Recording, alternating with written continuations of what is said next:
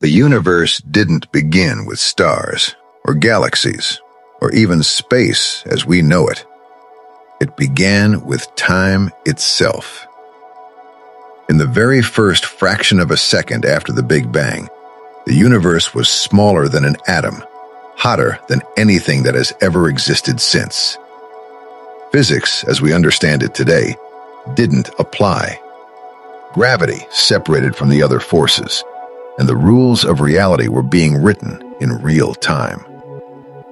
Then came inflation. Space itself expanded faster than the speed of light, stretching the universe from microscopic to cosmic in an instant.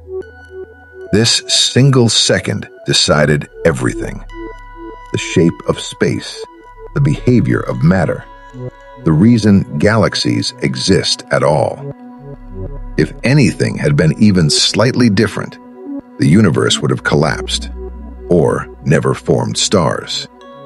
Every planet, every life form, every thought you've ever had traces back to that first second.